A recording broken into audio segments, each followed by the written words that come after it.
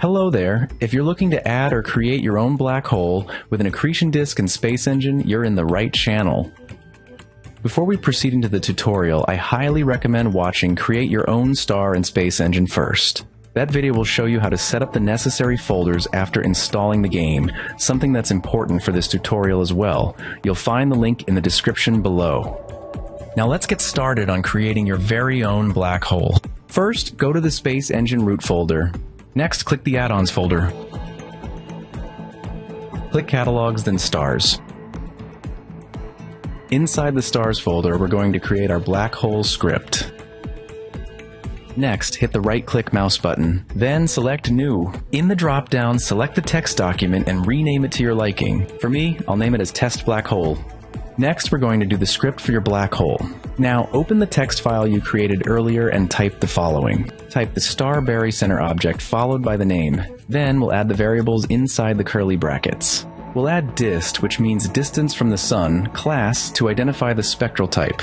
Lastly, lum, to identify the luminosity of the whole system. Once the script is completed, we're going to save it as a .sc file. To do that, click the File button. In the drop-down, click Save As. A small window will appear.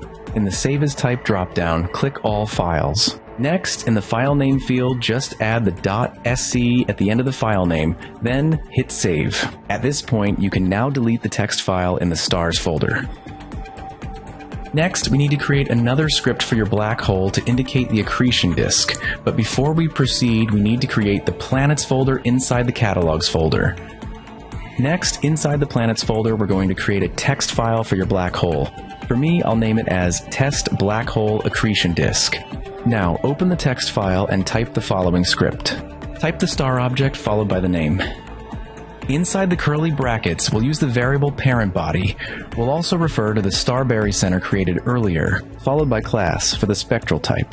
Next, mass sol to indicate its mass in solar units. Now we're going to create the accretion disk object inside the star object. Now we'll use the radius, temperature, luminosity, and brightness variables. Once the script is completed, save it as a .sc file in the Planets folder.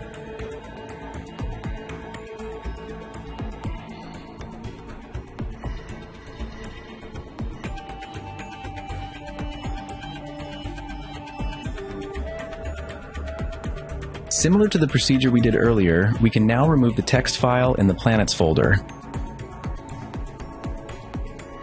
Let's now test if we can see the black hole we created earlier in SpaceEngine. Let's now search this beast.